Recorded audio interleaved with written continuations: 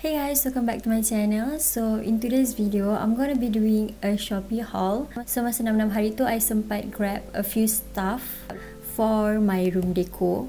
Taklah room decor sangat sebab last time I ada beli chest drawer and I rasa macam I nak decor yang bahagian atas tu kan sebab dia still kosong and I nak decor ala-ala aesthetic Korean. So I got this package yesterday, so I plan nak unbox this video today. Dalam ni sikit je, dalam pack barang macam tu. Actually, I tak ada beli banyak barang pun masa 6 hari tu. So alang-alang tu I nak share dengan korang apa yang I beli. Okay, so let's just unboxing this together. I'm gonna do an ASMR.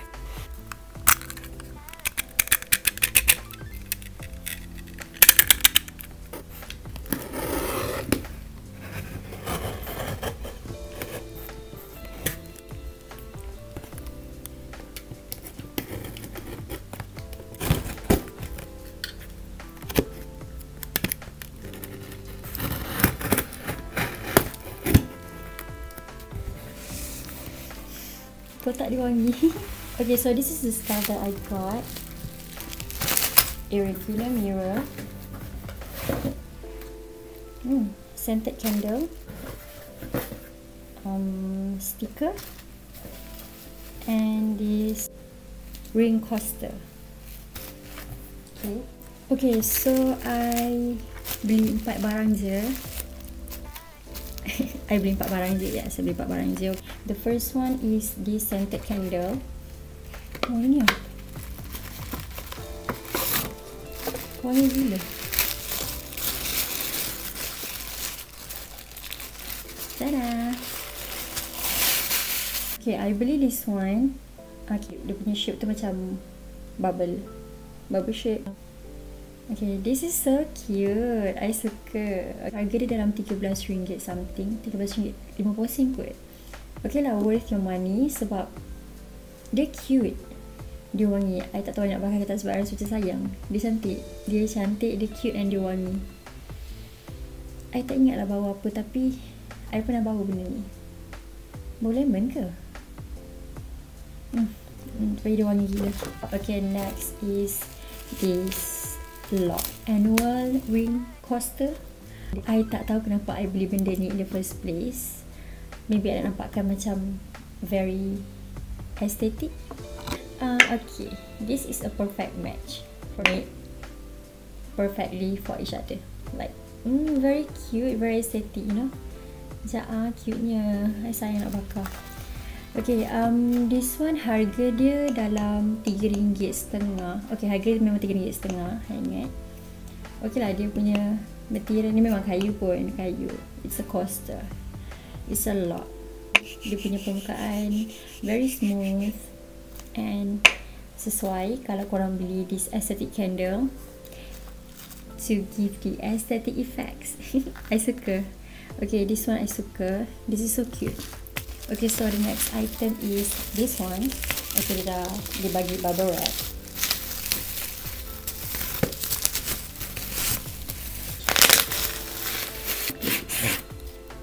Of course, bila you nak decor your room aesthetic ala-ala Korea, ni benda wajib. It's in a bean shape.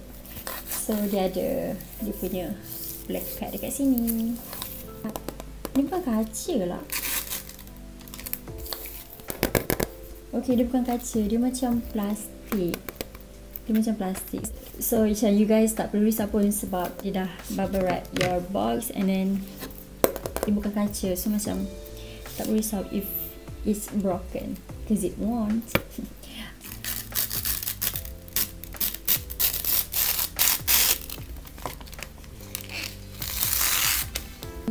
So this is the irregular mirror. You guys can see me clearly. That is my good side. I hate my console. Oh, macam nak pasang? Tak stable.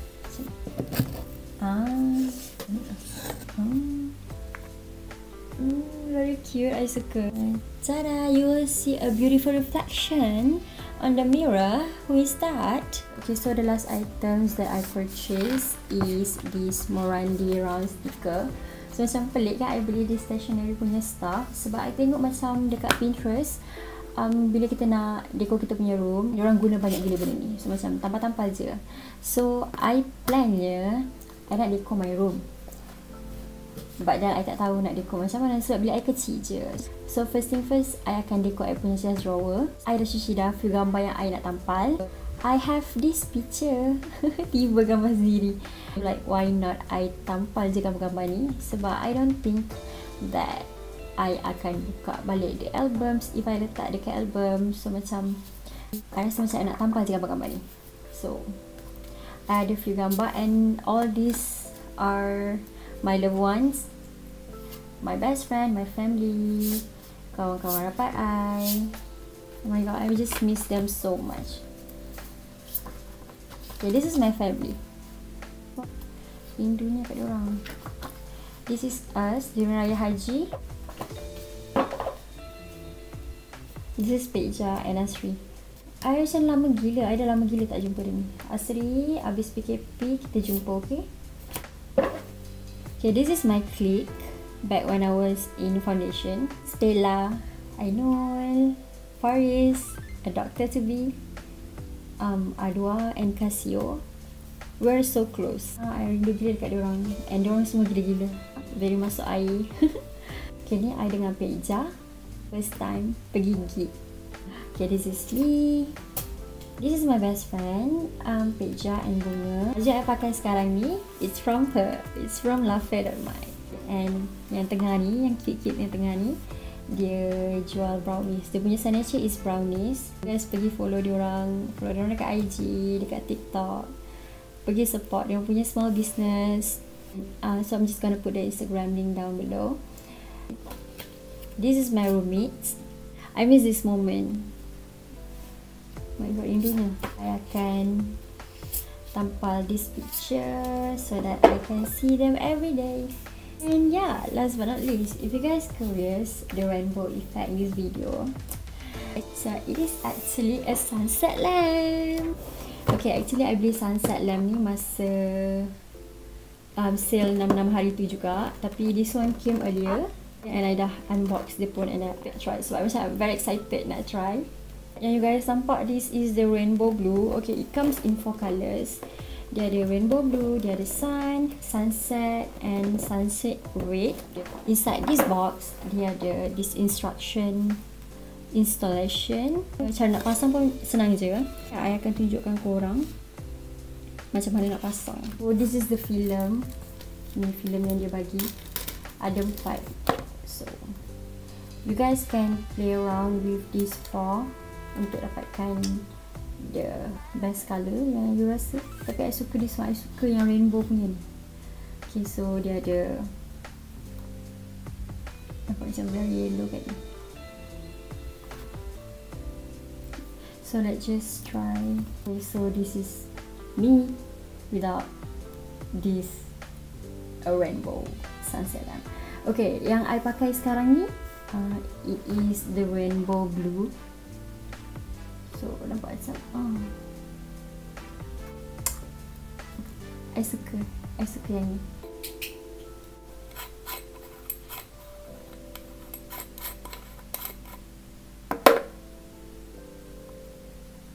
Okay, senang je. You ambil film tadi, just put this film on top of this glass and then lekatkan je.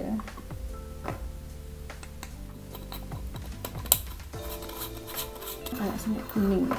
Dia macam warna matahari betul.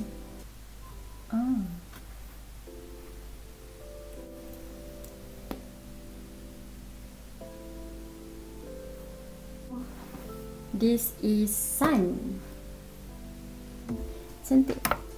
Dia cantik. I suka. Cantik. I tak tahu apa yang cantik, warna dia ke airnya. Tidak. Okay, next is kita try sunset pula. You guys nak nampak betul warna dia, I akan matikan lampu je. So this is the colour. Dia very orangey. Cantik. Dia bagi sunset punya effect. Which is cantik gila. So macam sesuai untuk korang OOTD sendiri. So kalau macam korang nak berangan-berangan sendiri boleh je, tak perlulah tunggu sunset untuk dapatkan this effect. You cuma perlu beli di sunset lamp je untuk dapatkan all this effect. So kita berangan sikit gitu. Okay, so okay, next. Cantiknya. So dia ada macam efek hijau-hijau sikit, ada macam warna purple sikit.